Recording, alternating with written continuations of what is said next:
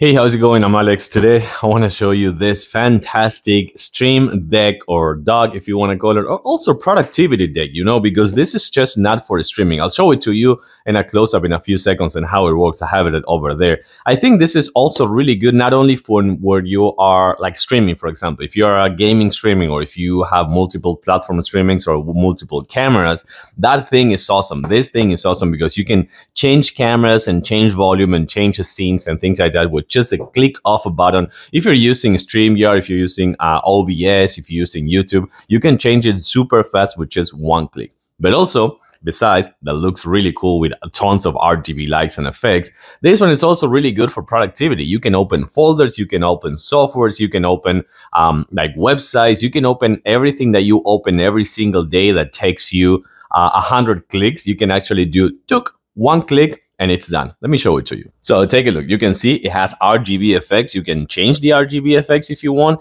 And then you have all these multiple buttons over here. You have this 15 on deck, but also if you want, you can have multiple like home keys and home buttons. For example, this is mine, but I can go right and have another one. I can go left and have another one. Or I can just go to the one in the center, which is mine, and just make sure that you have everything you need in 15 plus, 15 plus, 15 plus. The only thing you will have to do is just open this kind of like click one of this button. For example, if I want to open this text bar, I will just open it up super fast. If I want to do the Discord, I just gonna click that one. If I want to open CapCut right here to edit some videos, I'm gonna click that one and that's it. Super compact, as you can see, but also really easy to configure. Let me show you. Like this is it. This is the software. You just download the software. You kind of like hit whatever you want to add here. If I want to add this folder that is called backup right here, I just dragged it here and now it's going to be a button right there on my actual pad. If I want to remove it, I remove it and that's it. If I want to do, for example, a website,